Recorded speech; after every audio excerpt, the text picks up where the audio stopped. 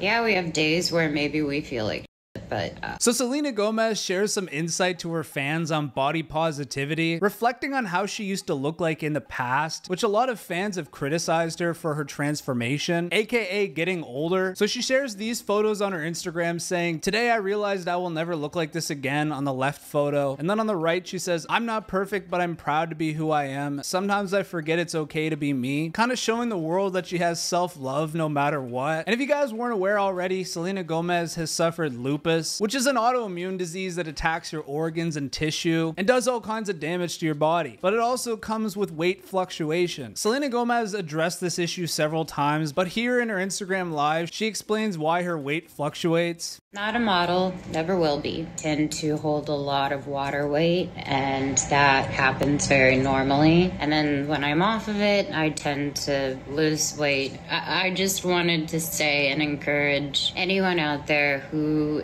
feels any sort of shame for exactly what they're going through, and nobody knows the real story. So yeah, we have days where maybe we feel like but I would much rather be healthy and take care of myself. So yeah.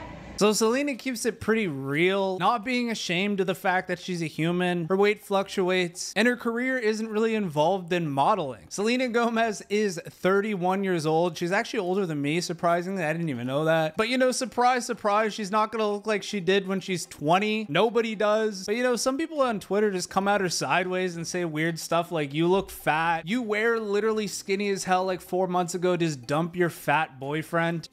Referring to Benny Blanco, whom she really seems pretty happy with. Wizards of Waverly Place with fat Selena Gomez. But yeah, fuck the noise. Selena Gomez is doing her. She's not ashamed of it. And I look at this as a positive thing. Personally, I think she looks great. People's standards are like up here when there are all these like anonymous cartoon avatar posters on Twitter. Like, show your face before you start criticizing. But anyway, guys, that is the news. Thank you for watching, and you guys know the drill. Ta-ta for now.